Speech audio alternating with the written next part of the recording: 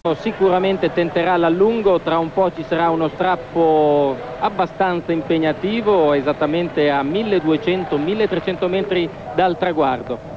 Però vedete che si sono portati al comando gli uomini della Passabortolo. Ci dovrebbe essere anche Pozzato a questo punto. Nicola Loda sta lavorando. Mauro, sì? Nulla da fare intanto per Pietro Caucchioli.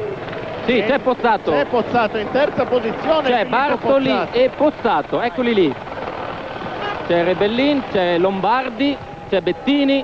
Si volta Nicola Loda, gran lavoro anche per lui, come del resto tutta la squadra, e Nardello in contropiede. In questo modo Nardello si impose in una Coppa Bernocchi, andandosene in vista dell'ultimo chilometro. Però non è partito fortissimo.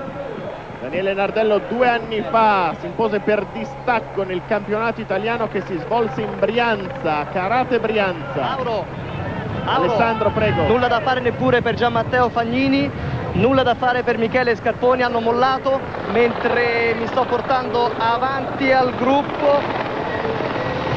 Vediamo Commesso in terza posizione. Attenzione, perché qui potrebbe nascere l'azione decisiva, perché c'è un rallentamento. C'è uno scatto di un uomo della Lampre, andiamo a vedere di chi si tratta. Manuel Quinziato. Partito bene, partito benissimo. È un ottimo cronoman, già campione europeo della specialità. Manuel Quinziato, delusione per lui, amarissima qui sulle strade marchigiane.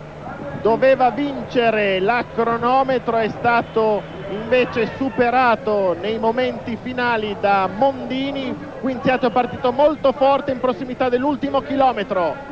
Gruppo formato da 35 corridori. Adesso c'è Giovanni Lombardi in prima posizione, sta tenendo un po' più affaticata l'azione di Quinziato, si sta appesantendo la pedalata. Qui le pendenze vanno dal 2,5 al 3,5%, quindi ascesa costante anche se non proibitiva. Lombardi con Bettini in seconda posizione. Lombardi e Bettini. Gesto atletico di primo ordine, quello di Quinziato. Alessandro. Poi c'è Commesso, c'è Michele Bartoli e Franco Pellizzotti, questa è la composizione. E Pozzato c'è? Sì, c'è anche Pozzato. Gran finale quello di Manuel Quinziato. Se si controllano troppo il Bonzanino può arrivare. Sì, adesso si sposta Pozzato, passa in prima posizione Bettini, eccolo lì Manuel Quinziato, mancano 300 metri all'arrivo. Bocca aperta per Manuel Quinziato, sarebbe il successo più prestigioso della sua carriera. Siamo ai 350 metri dal traguardo, ma dietro stanno recuperando velocissimi.